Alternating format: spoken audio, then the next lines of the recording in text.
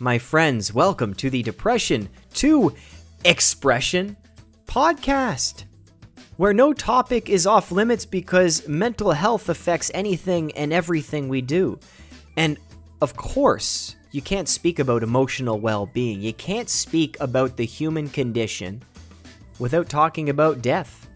And as you all know from previous podcast episodes and my YouTube videos that I've been sharing for the last 7 years, I speak about death a lot, which is why I am so humbled, so grateful.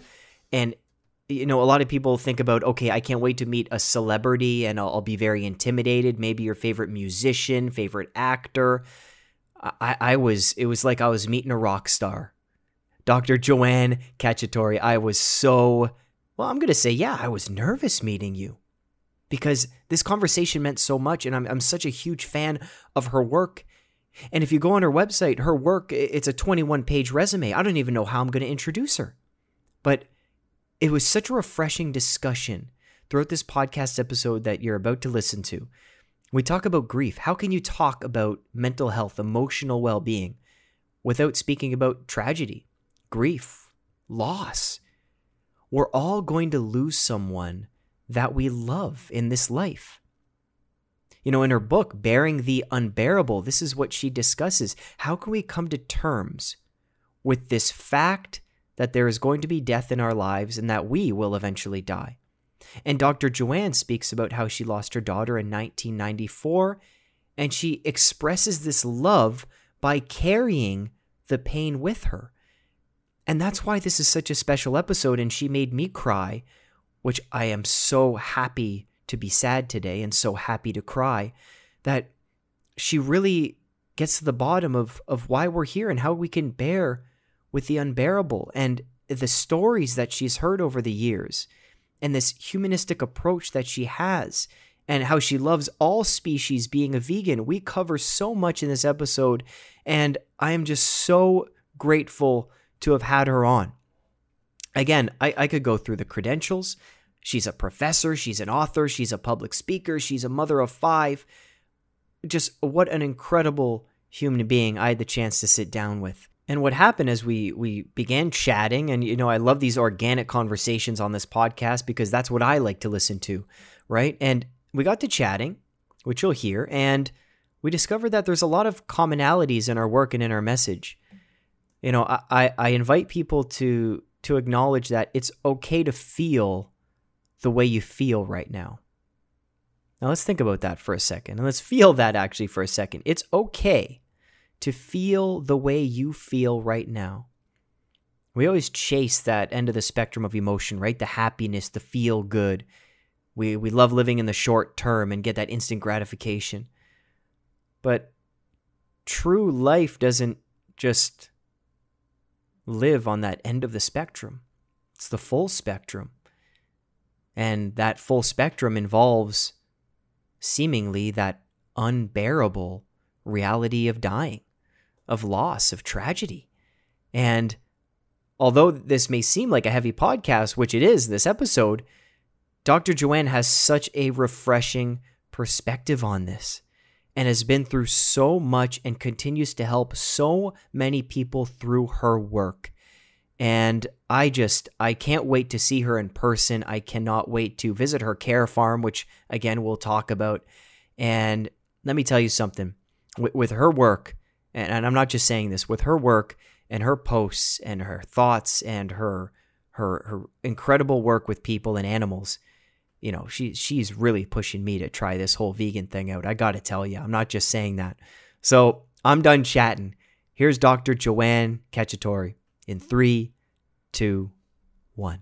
Dr. Joanne, thank you so much for coming on the Depression to Expression podcast. Thank you for having me. Glad to be here. I've wanted to connect for so long, and last year we made plans. We were going back and forth via email, and you said the coolest thing to me when you couldn't make a certain time. You said, "Sorry, I can't make that time. I got to feed my animals."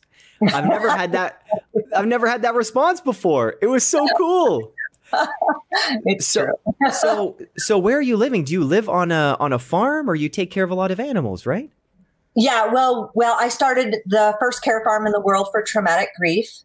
And we rescue animals here. So most care farms aren't rescues, but we rescue farm animals. So we have almost 40 animals and, pigs and donkeys and horses, alpacas, dogs and cats, of course, sheep and goats. And so, my morning routine is pretty intense and they require a lot of work, but we don't reproduce. We only rescue. And that's part of our whole thing is that we bring humans who have known trauma and loss and suffering and fear and grief and loneliness and having been separated from their families. We bring them together with the humans who also have known grief and trauma and fear and loneliness, and they connect. And, animals in a lot of ways are wiser and more in the moment than a lot of humans in terms of holding space for pain. My horse, Chimako, never asks me to stop crying and hand me a Kleenex. He just doesn't do that. He says, I accept whatever you feel in this particular moment and I'll just hang out here with you. And he's the great space holder. I tell people he's the best therapist I ever met. So the animals really have a potent effect. I'm actually in researching it now. We have our first empirical study that's published. So we have several papers out, but our first empirical study yielded 3 papers. One has already been published, one is under review, and another one is in writing. And then we're recruiting right now on a study with traumatically bereaved veterans here on the care farm, so that they can have the experience of having worked with our animals in nature, in an ecotherapeutic setting, trauma-informed care, and it's really the results that we're getting are really encouraging, and it's preliminary data, but it's hopeful data.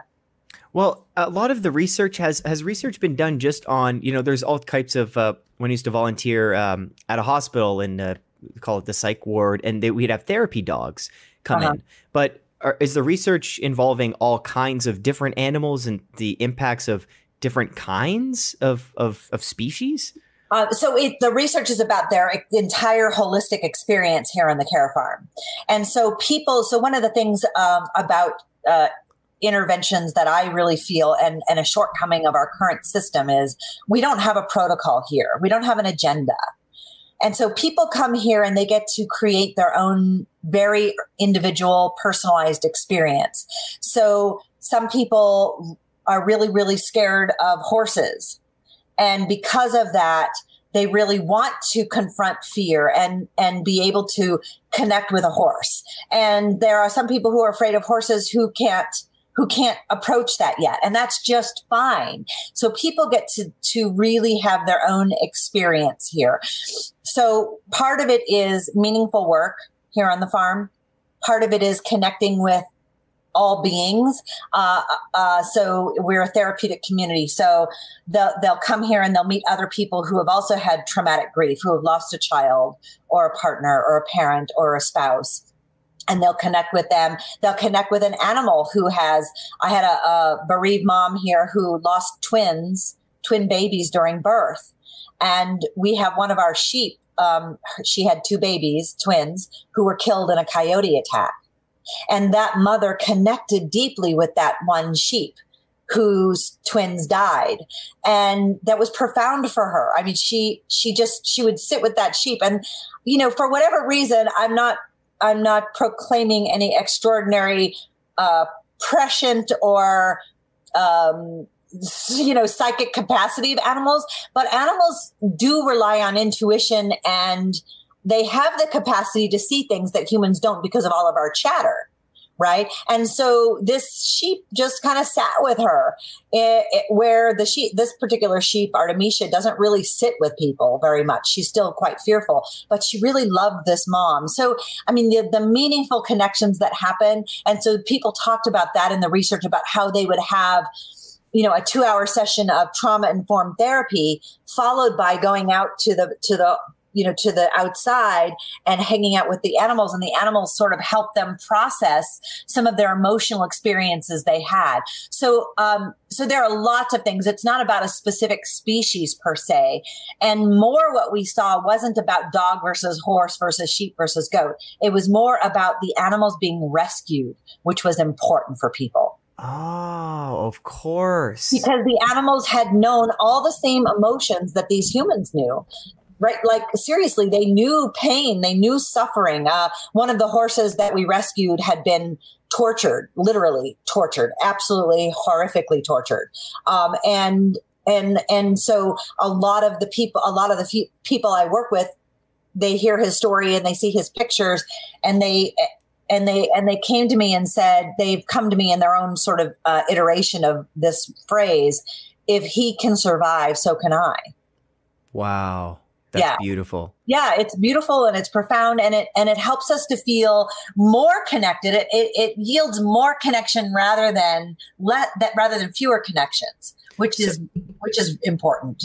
Well, so is it strange for me and millions of others that I see the pictures on your Instagram of you with animals and with these plains of fields, and I'm just longing for that, and I miss it so much? Is that pretty normal? When people come there, are they finally feeling that connection with nature? We've lost that innate sense and we crave that? Yes, we crave it, and it's missing, and it's really missing from the psychotherapeutic experience of today's world in, quote, mental health. I don't even really like that we call it mental health. I would prefer to call it emotional health, or at least emotional and mental health, because underneath mental is always emotional. Anxiety is a thing, but it's only a thing because there's an emotion underlying it, which is fear. Absent fear or worry or terror, there's no anxiety. Right. It loses its potency, right? The whole word anxiety means nothing in the absence of fear. Right. But we want to sound more scientific, so we call it mental health, and of course I'm always about being honest and using language carefully, because I'm a writer. And so in using language carefully, I say, go to the real word, be specific and precise with our language and the way that we describe things. Because I think actually not talking about our emotions is probably one of our biggest problems in, quote, mental health in our culture. So that's fantastic. Let's go with that one, because I think you and I might be fighting a similar fight. And I'll say angry. I become angry at what maybe mental health awareness has become. And I saw this beautiful picture that you put on your Facebook. There's umbrella terms that we use in, let's say, just mental health. Right, and people say, and they identify with a feeling. They're saying, I have anxiety. Right. And I said, hold on a second. Right. Hold on. What does anxiety mean? Isn't that just an umbrella term? And what about grieving? Is it, okay, someone's grieving. Well, what are the emotions under that? Right. Is there always this, it's like in medical literature, or at least in mental health, there's always that one umbrella term, depression, and we leave it at that and we don't dig deeper. And it upsets me. Yes, that's exactly it. And so when people come into, this is my office where I meet with clients. So when people come in my office and they sit down and they say something like, I'm depressed, I say, well, without using the word depression, tell me about how you feel. Because depression to one person might mean something very different versus depression to another person. It tells me really nothing about that person's very specific and precise experience. And I don't want to hear the words that other people have told them that they're experiencing. I want to hear it with their words. But we're very lazy in our culture. We don't have time. We have a 50-minute session. And so we have to hurry. And there are a few things that concern me as much as this sort of rushed, laconic intervention model that we employ. We're lazy, and we have to stop being lazy if we expect the mental health system, or any system for that matter, to really help people. We have to stop being lazy. We have to start being willing to do the hard work. Well, hard work is, when it comes to emotional health, it's something that people aren't willing to do sometimes. But because for me personally, it involved me getting deeper and really discovering some uncomfortable and nasty demons in there. Do you think as a culture we're afraid to discover that, so we'll stay on the surface for a little bit longer? Well, superficiality is definitely an issue, right? Yeah. I mean, this is part of the happiness cult that I talk about in my book. Like, we all want to be happy. We feel like we should be happy all the time. So if we're not happy all the time, there's something wrong with us or our lives, or we're not doing something right. And I'm like, I don't know who told y'all that you're supposed to be happy all the time, but that's not life, and it's not realistic, and it's going to actually add to your unhappiness, because then you're going to be unhappy about not being happy, which is very, very strange. It becomes a negative feedback loop. And so what I encourage people to do, people say, if they say to me, I want you to help me feel better, it's my pat answer. And I don't say it in a superficial way. I don't help people feel better. I help them feel. And whatever better there is comes from feeling. Because the reality is, if we don't feel all our feelings, then our lives start to get very small, because we bring the bottom up, but we also bring the top down.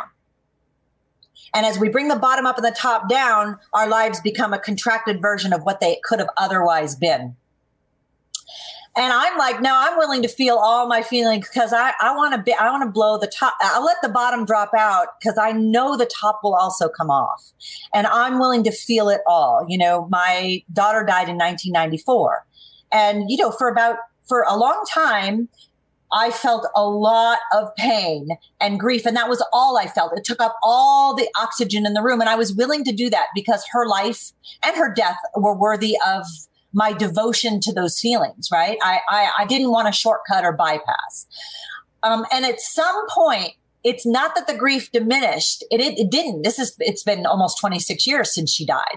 And I would say that my grief isn't less. What happened is the capaciousness expanded. So my heart and my life got bigger and bigger and bigger. So now I hold all that grief, but there's room for other things now too. And that's what I wanted, because to me, in order to honor her, I couldn't become a smaller version of me. I had to become a bigger version of me.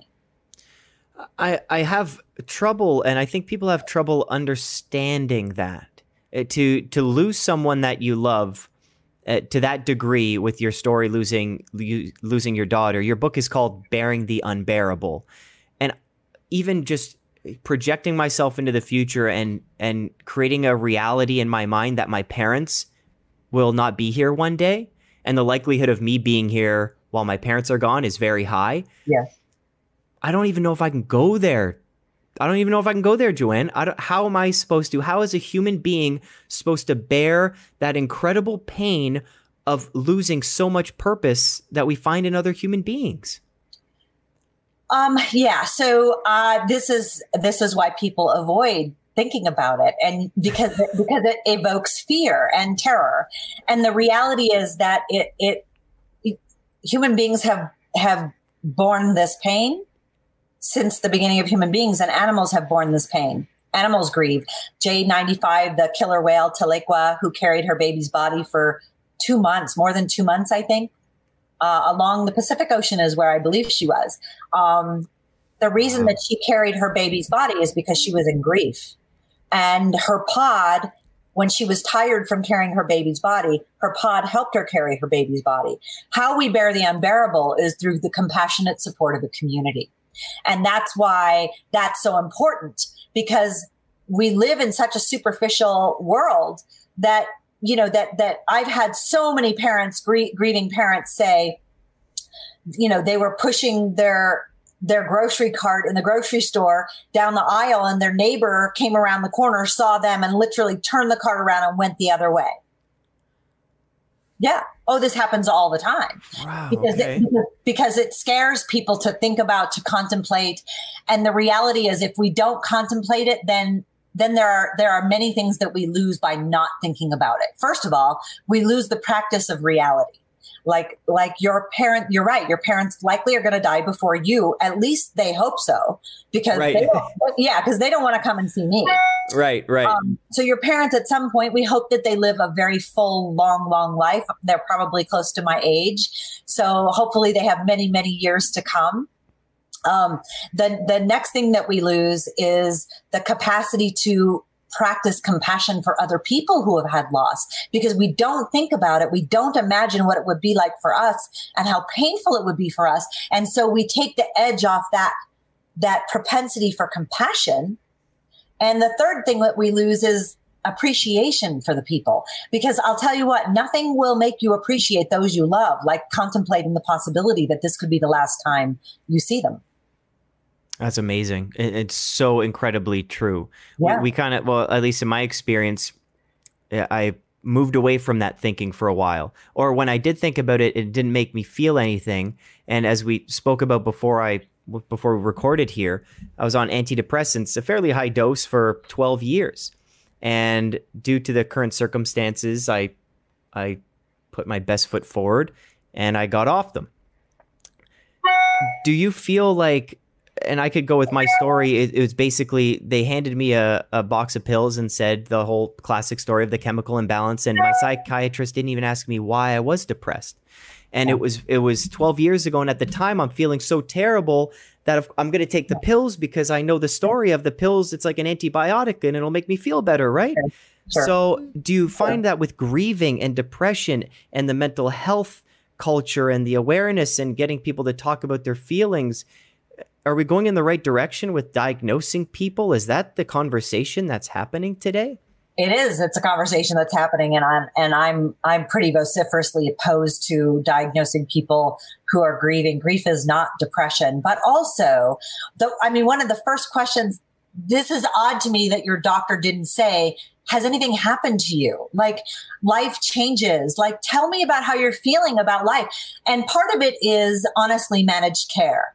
Right? Because, and Irv Yalom, a psychiatrist who's written extensively, he's one of my favorite writers in psychiatry. And he talks about this. He talks about the superficiality of managed care and how it has fueled this sort of brief, intervention protocol that just includes writing a prescription. Right. So, because how long would it take for your psychiatrist to sit down and say, let's talk? Right. Mm-hmm. And your psychiatrist doesn't have that kind of time because of managed care. And so Yalom is pretty critical about that. And I'm actually on the same page with him about that.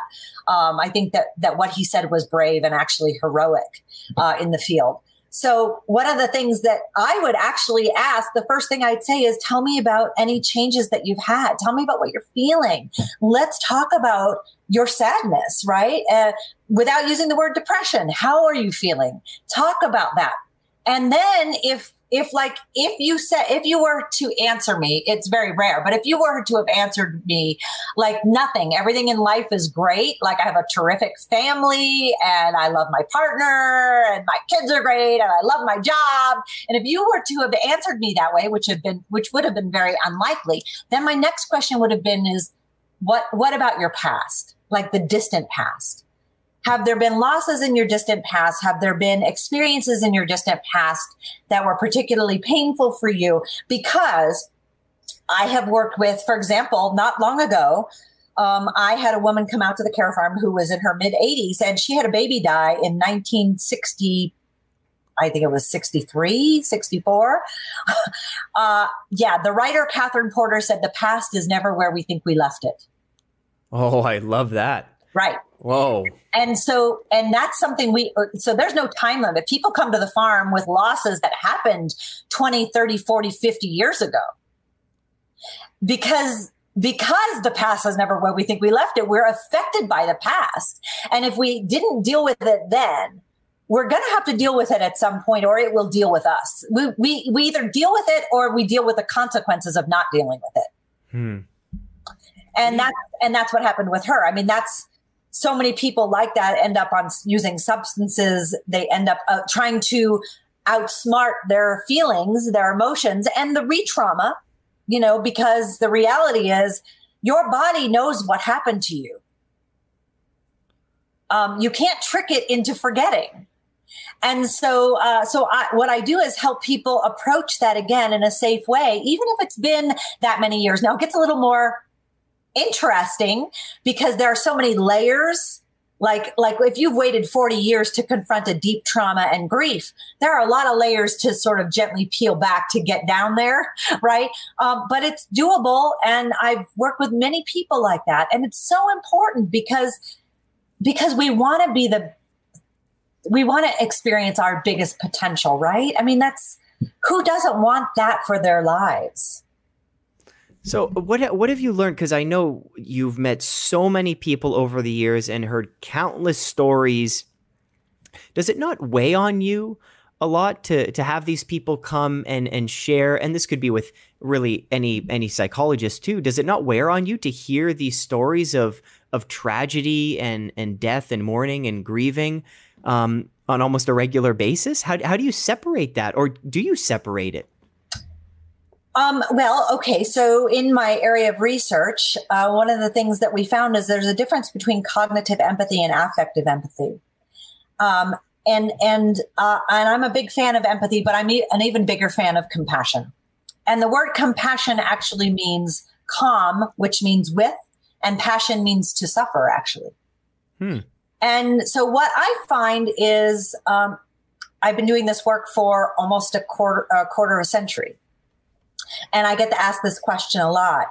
And yes, I feel deeply with other people. I suffer deeply with them, and I cry a lot. I'm a prolific crier, lots of crying. Good. I'm an expert at crying. Yep, I'm great at crying. And I find that actually my life is bigger, not smaller, and that I actually have more internal resources. Now, I have a good self-care regimen, right? So I have a Zazen meditation practice. I hike barefoot. I have my animals. I have my horse, my therapy horse, Chimako, who is always there to hold space for me. I eat clean, play dirty, move my body a lot, get lots of sunshine. So I have a good self-care routine. I do take really good care of myself. I love bibliotherapy. This is my office, and it's 360-degree books all around me. Amazing. So I have a strategy that I use to help take care of myself. So there are times I say, okay, all right, I'm gonna take some time, and I pull the energy in, turn my heart inward, and now tend to my own heart. But I'm nowhere near burnout. I'm not vicariously traumatized. My life is not diminished doing this work. I can't imagine doing anything else more worthwhile. How isn't that just a good feeling? I'm not going to say all the time, but to have that compass and purpose that you found through tragedy years ago, is that somewhat of a strange feeling to know that this came out of something so horrific and terrible? Yeah. Oh, I mean, there are many times I say to myself in my mind, I would give everything back to have my dead child. But I don't get that choice. So I do this, not to make meaning of my pain. More, I do this to make meaning of my life. I do this more because I have this grief and I can't change it. And grief is an energy, just like all emotion. Actually, the word emotion comes from a Latin word movere, which means to move through. And so I fully inhabit my pain, my grief, my despair, my guilt, my shame, my anguish, my longing, my loneliness, my fear, my anger. I fully inhabit all those emotions that are associated with my grief. And when I fully inhabit them, I can stay with them, and then they transform. And in being transformed, and this is an ongoing process, by being transformed, then I can turn them into an energy to do something. And for me, the energy is fierce compassion in the world. And so I have this sort of tireless compassion, and I have a lot of energy for an old lady. So, and I think the energy that I have actually comes from fully inhabiting my emotions. I think the energy that I've been able to employ in the world in saving animals and helping lots of humans, doing research, teaching, running programs at the university, all the energy that I have to do a lot of hats that I wear comes from all the emotions that I experience and can fully live with and create space for. So yes, in a very tangible way, it's a very strange thing to look back 26 years and see that that all of this stuff has been stepping stones setting me up for where I am in my life today. I would give it back in a heartbeat, without any thought at all, to have my child, but I don't get that choice. So in the absence of that choice, then the only thing that I can do is make the decision to live for both of us, I suppose, in a way. What do you think you've learned through people coming to your, what would you call it? Not a ranch. Care farm. It's a care farm. Care farm. Sorry. What have you learned from people coming to the care farm? Are there certain outcomes and things that people realize that are in common, or is every single individual something so different? Are there common themes that come up during therapy, or when people come and they connect with nature and get this idea of meaningful work and get involved and connected? What's the outcome here? Are people feeling the same things?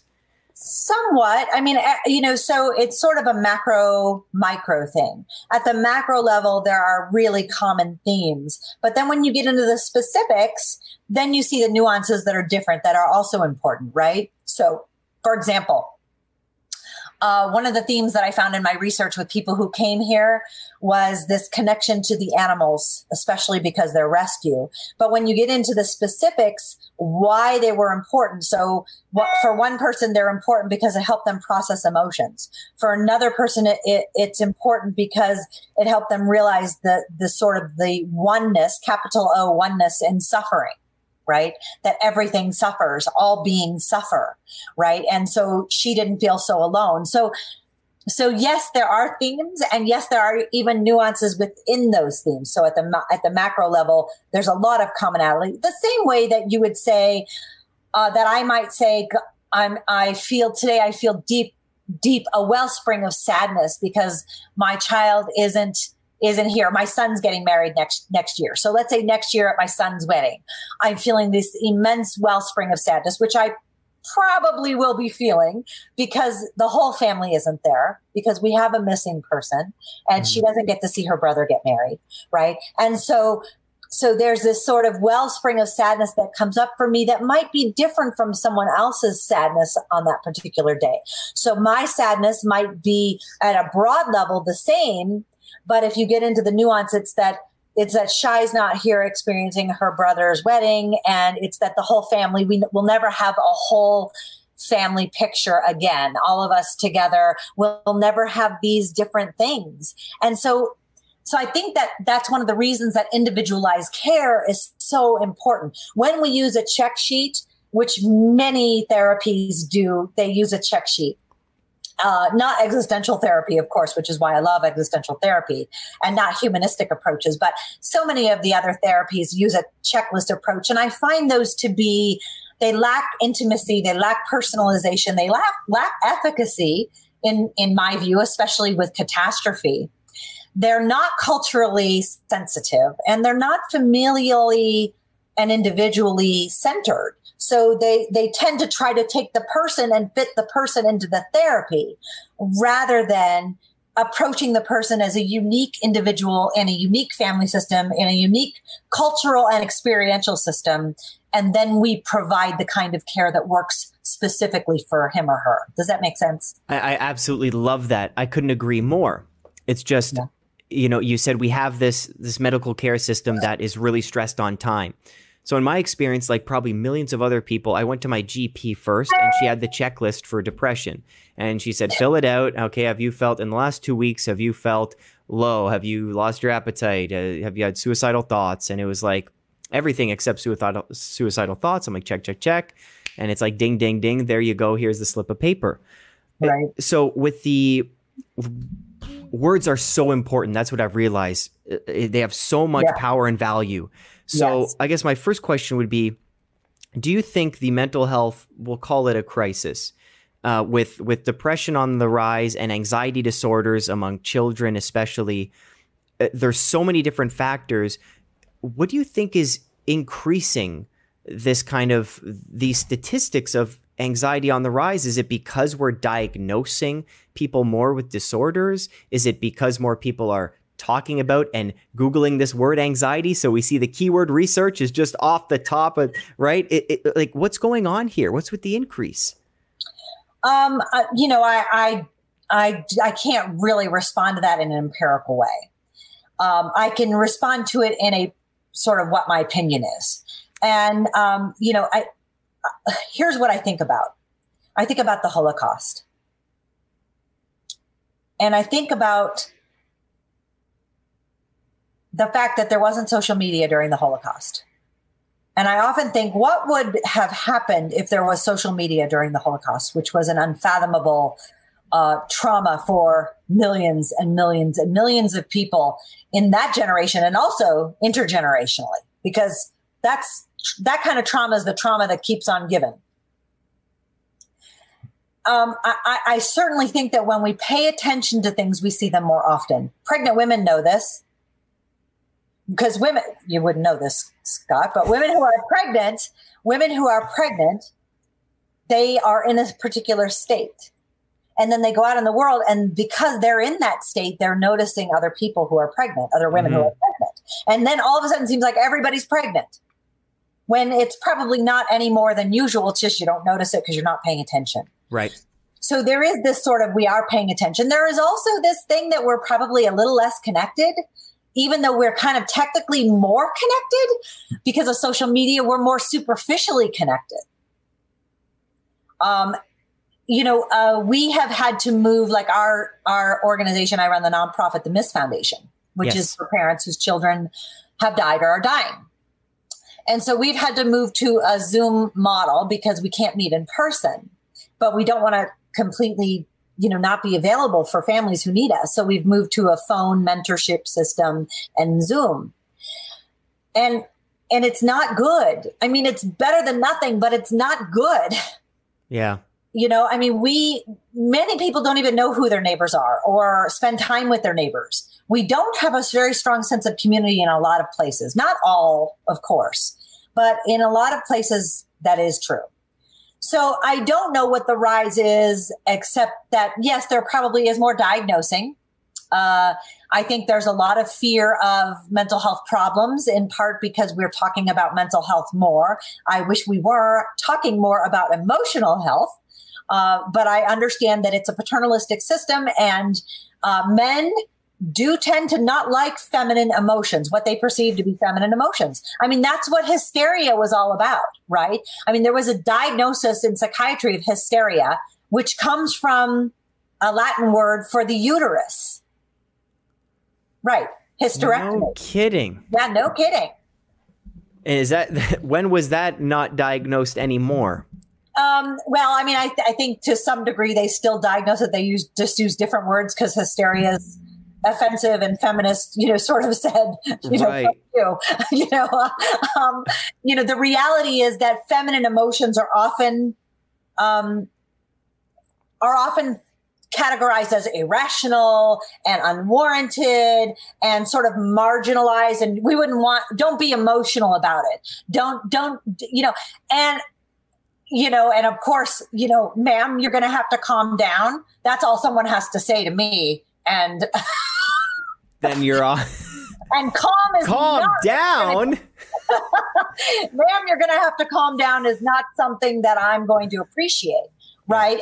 And you see this problem because it's minimizing, it's degrading, it's marginalizing. Right. And so there's a longstanding history of pathologizing feminine emotions in psychiatry, because we have to be rational rather than emotional. It's not, you can't be rational and emotional. I think I'm a really rational person. I'm a scientist.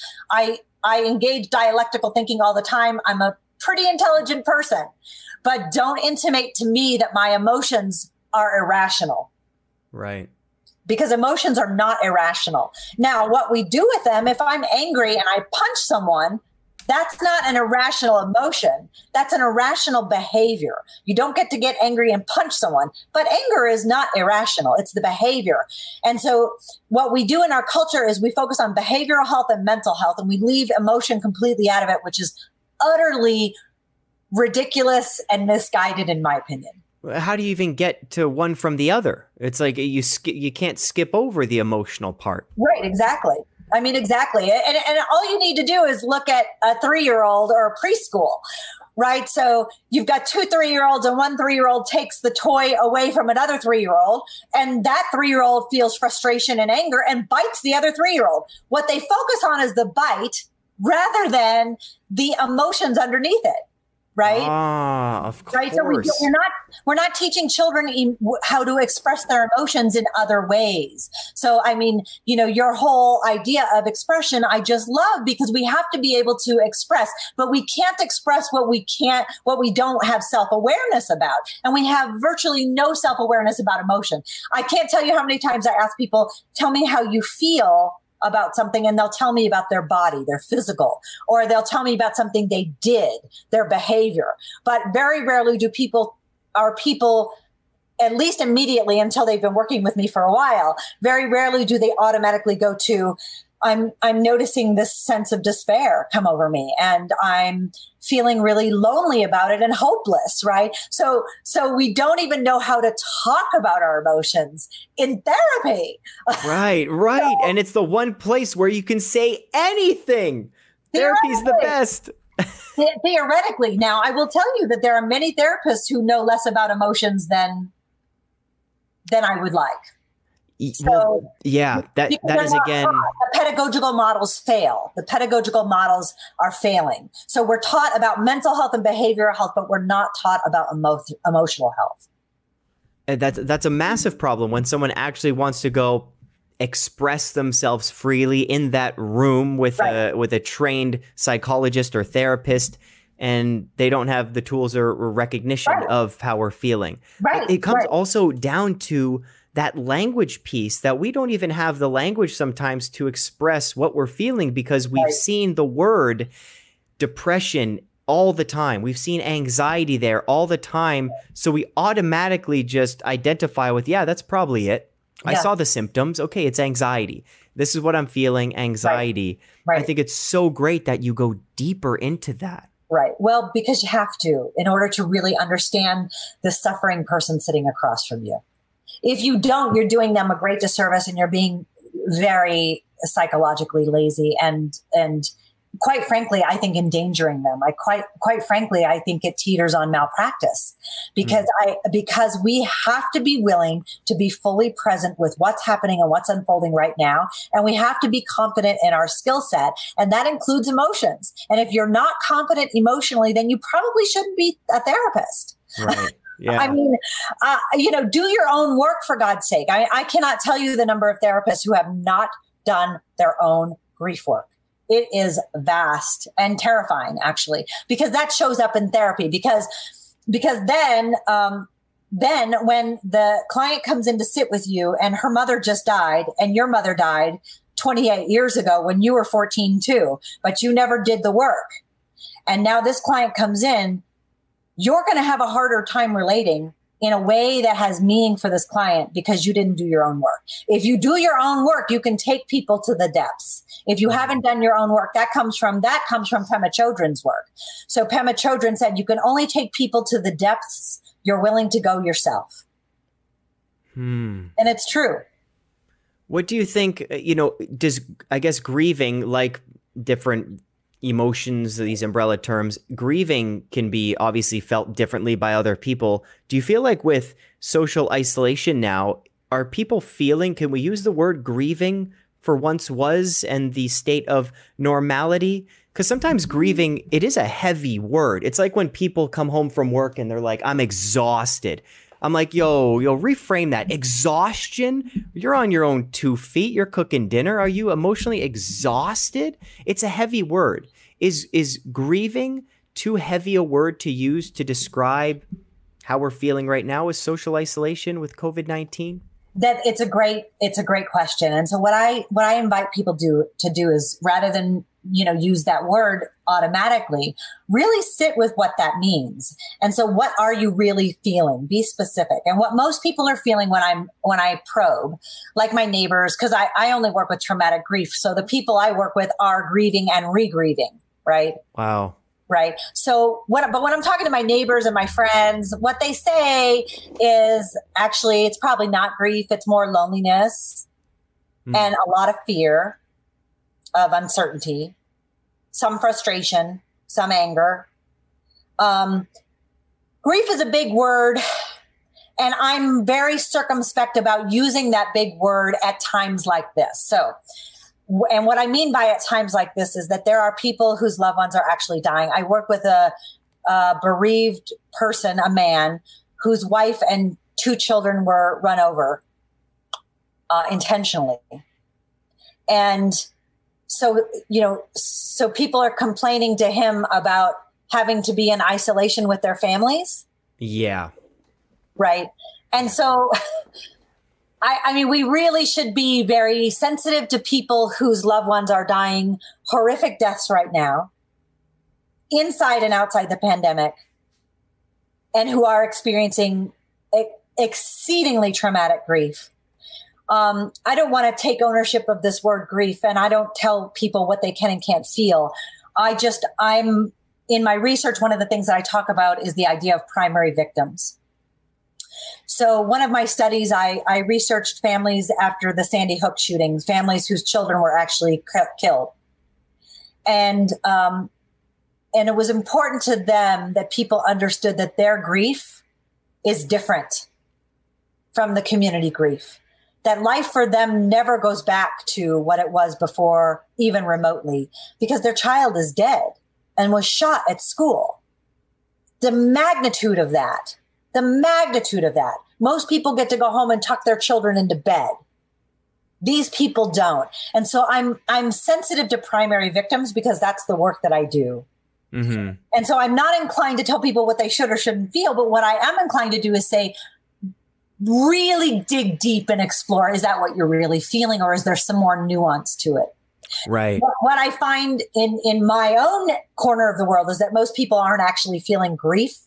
If they haven't lost someone or if someone's not critically ill, most of them are feeling fear, frustration, loneliness, anger, a lot of different emotions, right? And so I think what we again try to do is get lazy with words and try to just find the quickest word that describes it. Yeah. And so, yes, in a way, it's a loss, and maybe there's sadness to that loss. So what's the difference between sadness and grief? Well, sadness might be more of a specific emotion, whereas grief, I wrote, in that umbrella, grief is sort of so many different emotional experiences. And then on top of it, physical experiences, right? Because we experience physical global pain, gastrointestinal problems, headaches, sleeplessness.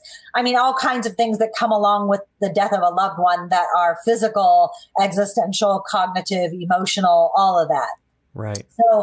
So I invite people to a deeper conversation about it, generally speaking. It's very hard for me to talk about it in a sort of a curt or abbreviated way. Yeah, of course. When we're talking about the pandemic. Of course. When we're talking about going deeper into emotion and really, really feeling things, which I've had the pleasure of doing since getting off of antidepressants. You mentioned that you do some kind of, I didn't get the exact name of the meditation. What was the name of was it yoga or meditation that you practice? Oh, Zazen, it's meditation. Yeah. Yeah. So what kind of meditation is that? And does that help us be more in tune with the emotions and what we're feeling in the moment? If we have a good teacher, yes. Yeah. I mean, I think that it's important. I mean, I think like the apps are great. I mean, they can help us calm our nervous system. Those are wonderful. In fact, there's a great app called Calm, and it's wonderful. But I think for people who really want to get serious about practice, it's good to have a teacher. And so look for a good teacher. I'm a member of Zen Garland Order. And I have 2 Roshis, 2 Zen teachers who help me. And I think that it's important to have a Sangha, a community, if meditation is something that interests you. Certainly you can use meditative techniques to calm your nervous system, because like during the pandemic, for example, a lot of people, their nervous system is on overdrive, like, we have a lot of time now to think and feel things that we haven't thought and felt before because we've been busy and distraction. Yeah. Right. So discursive mind is an interesting thing.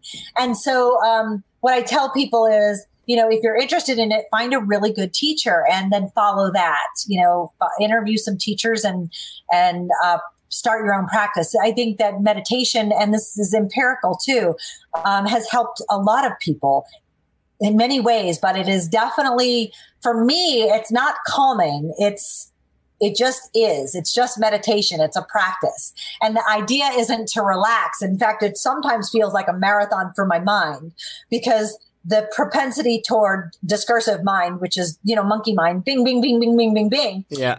You're every time you bing here, you're bringing it back to neutral, and you bing here and you bring it back to neutral.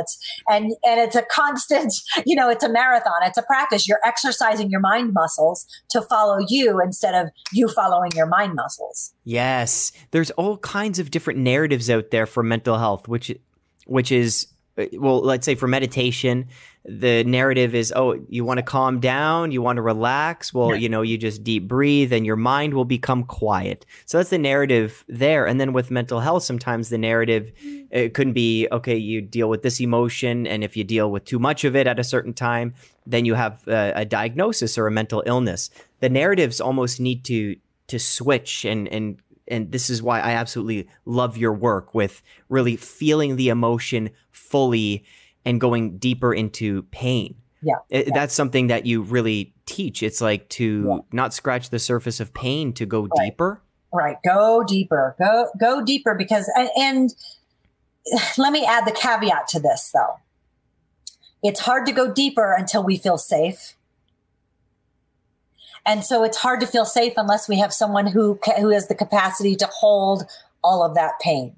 And that's why, whether it's a therapist or a spiritual leader or your neighbor who you have tea with, or your horse or your dog or your cat, feel safe somewhere before, because I think it's important, when we start to approach the hard work, the reason that we back out is because it's too scary.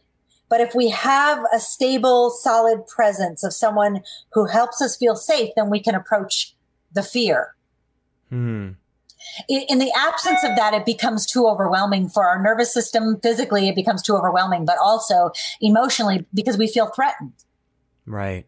And so this is incredibly important that we feel safe.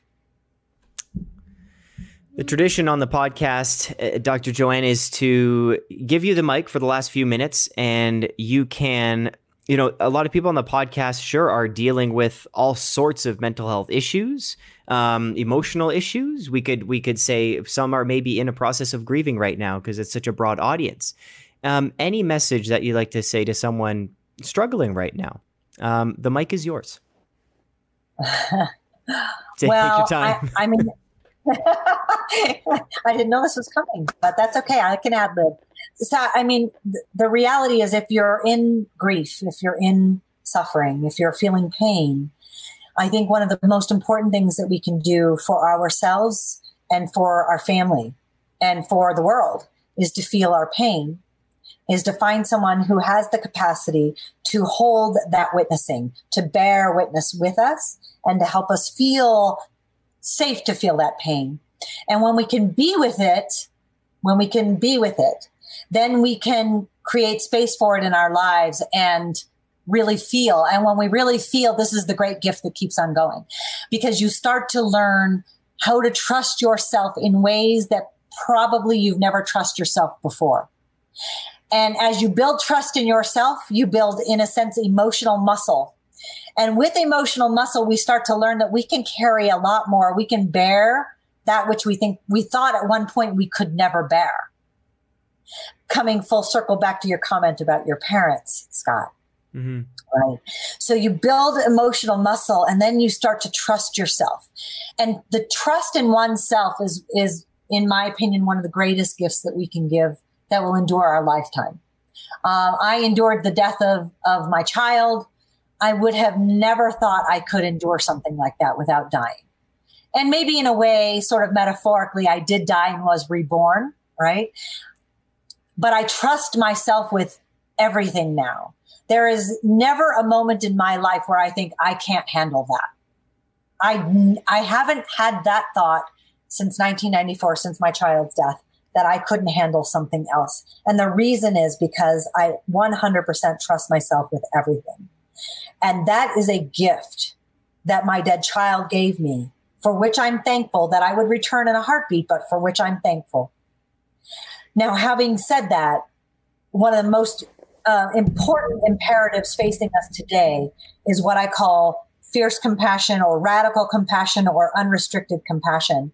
And we as a world have got to get better at doing that. We have got to get better at feeling compassion for others who are like us, for others who are different from us, for others who are a different species from us, and for the earth that holds us all.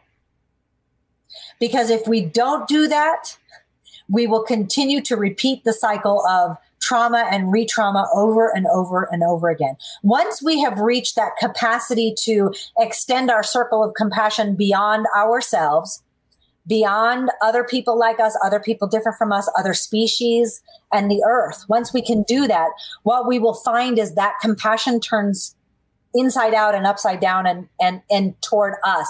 And then we feel ultimate compassion toward what's here. I know self-compassion feels like a very hard thing to cultivate. And so practice self-compassion for sure. But one of the ways that I practice self-compassion is through connecting with others in compassion. And by others, I don't mean just our species. I mean outside of our species and the planet. So one of the things that's important to us here is the care farm is sustainable. We don't use any pesticides. We take care of the Mother Earth. We take care of the land, because the land is what sustains us. And until we understand that we have to take care of the structures that sustain us, then we keep abusing this, either consciously or unconsciously, abusing the structures that sustain us. And so, like a lot of the people who come here to do the work that they do, they start to realize that. They start to realize self-compassion and other compassion. So they look for their own story exactly in the stories of others who are grieving. So someone has lost a brother or sister, and they want to find someone else on the farm who lost a brother or sister. And then they start to see others who have lost parents, and others who have lost children, and others who are homeless, who haven't had loss or via death, or others who are struggling with substance problems. They start seeing suffering, broadly speaking. And then they start seeing the connection between themselves and a horse who knew loneliness, or who was separated from a brother or sister. And then they start to understand how that compassion and tenderness can extend to the world. Once we get into that cycle, then I really feel like it's that awareness and that practice that's going to change the world for the better ultimately. I don't think that we'll ever have peace really on this planet until we do that.